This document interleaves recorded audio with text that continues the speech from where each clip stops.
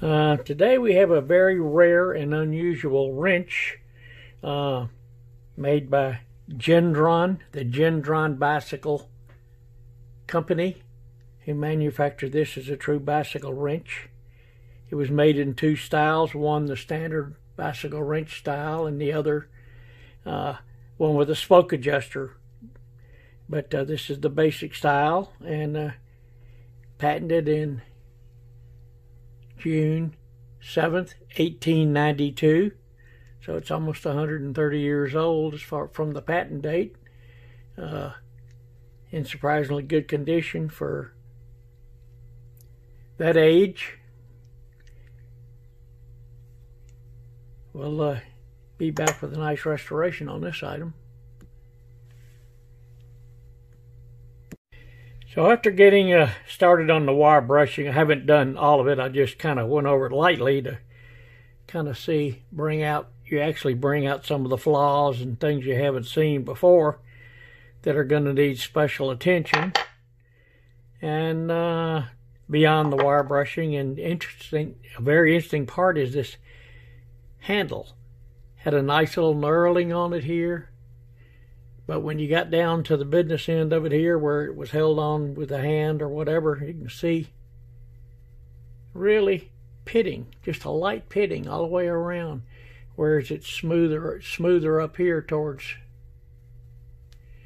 the knurling down here. That's going to require some sanding to get that brought down. So we'll have to give that a little extra attention to bring it out. And the whole section here really needs it, except I want to keep the knurling on here, which is nice. So that's what a little wire brushing will do. It'll bring out exposed things that need to be handled a little bit differently. Okay, continuing on with the restoration of the bicycle wrench. I showed you where I needed to take this part and really smooth it out, where there was a lot of pitting on here, fine pitting. And of course this great carpal tunnel tendonitis thing, whatever I've got going on, I think some of it's due to repetitive motion, and I've been doing a lot of hand sanding and a lot of hand filing, and I believe that's something I got to back off on for a while. So I didn't have a lathe to put this on to turn it down, so I put this contraption together. Basically, I had an old drill. It's about 35 years old, and it was a hammer drill, 2-speed hammer drill. But I took it and installed it on a little frame here, on a little frame here, using a bolt through the handle bracket down through these boards where I could mount it on here. Something I may later on extend out and turn into a mini lathe, but in the meantime I needed something to turn this piece to give me an assist on it. And I basically took the handle itself, put this bolt through it with a nut, set it up on here to create a little mandrel to hold this piece so I could turn it. And basically I'll be able to, this is a variable speed 0 to 1,000, 0 to 3,000 RPM drill. So I'm able to get, I can lock it into a speed and use it by turning it on like this. Trying to remember where the trigger lock was.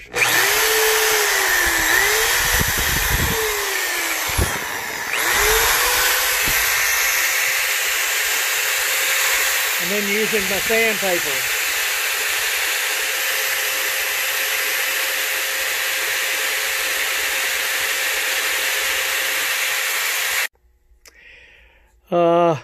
Some other uses for my contraption here. I've got these small wire brushes in different configurations that I've had for a while that I'm really not using. And occasionally I need to get into tight areas.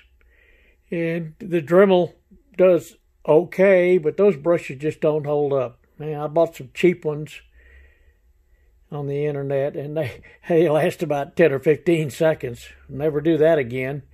So I bought the Dremel brand, and it does hold up a little better, but I really, for the cost of them, the return is not real good.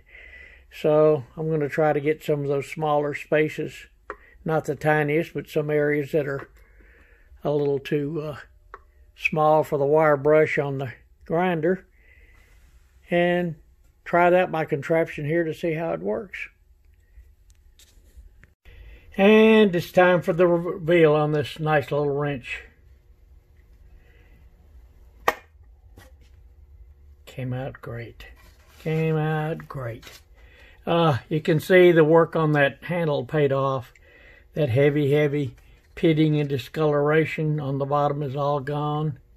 The knurling's still on here. See the logo quite clear now.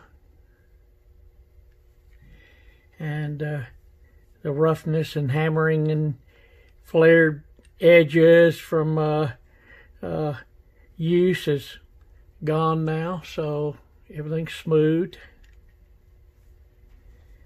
And did turn out nice.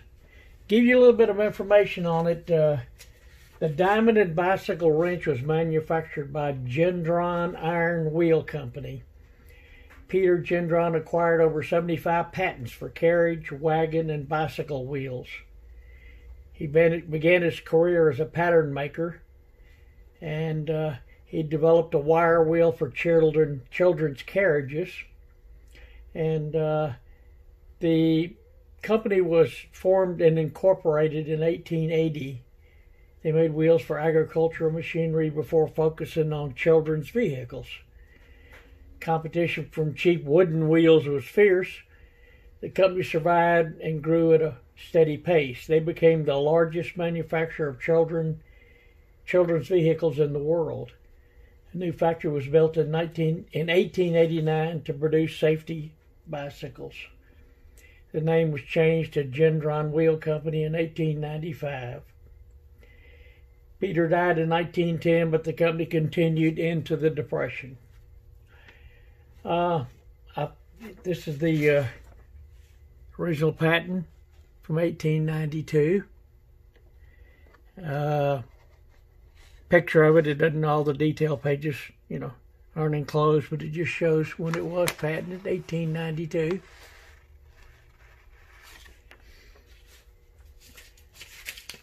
Interestingly enough, I found an ad with someone selling one of these wrenches, claiming it's a very, very rare wrench, and in many years of collections, it was the first one he'd ever come across.